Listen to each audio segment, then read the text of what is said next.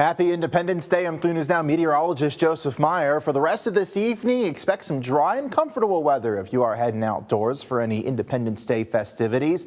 Can't rule out maybe a spot sprinkle in western Iowa during the evening, but those move out of here pretty quickly. Low 80s by 6 o'clock. Any dinner plans are fine.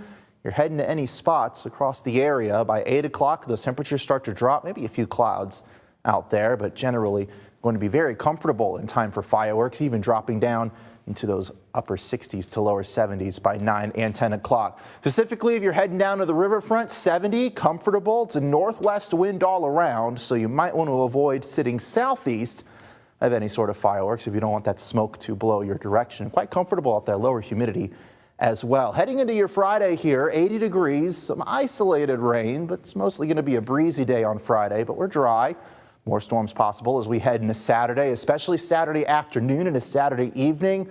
We'll have to watch for maybe a couple of strong storms. Widespread severe weather doesn't look likely at this time. 82 on Saturday.